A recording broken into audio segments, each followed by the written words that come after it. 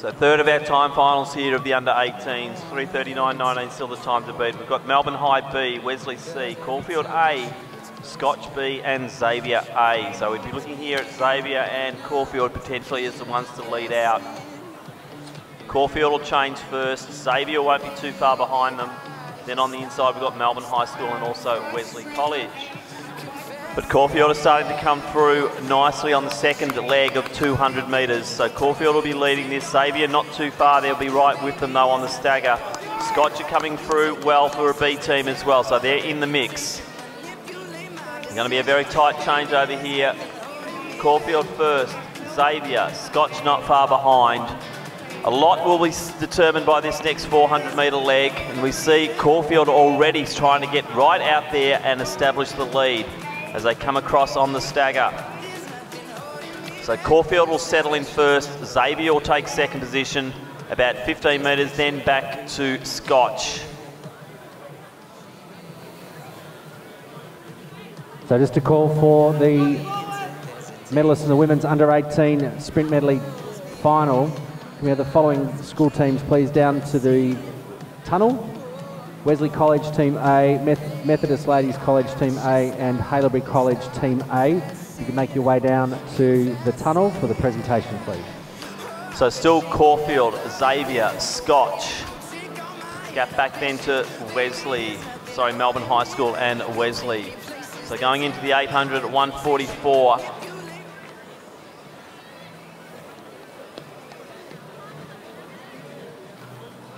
So 3:39 is the time they need.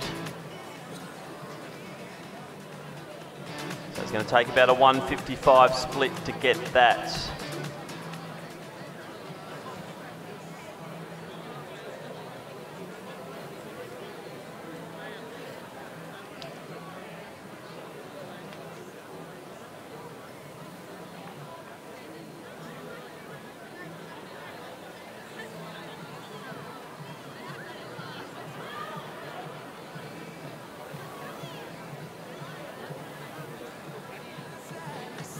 So if we get a split at around the 2-minute mark, then these guys are in for a chance of a medal.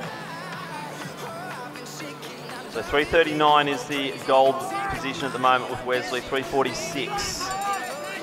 So we need a 61 last lap if they want to be in the medals here. Probably too much for them to go ahead and get that gold, but there is silver and bronze up for grabs. But I can't quite see it happening with the pacing at the moment unless we see a real drive from 300 metres out. So it's Caulfield and Xavier. 300 to go, moving together, running a strategic race, but probably not quick enough now to get in amongst the medals.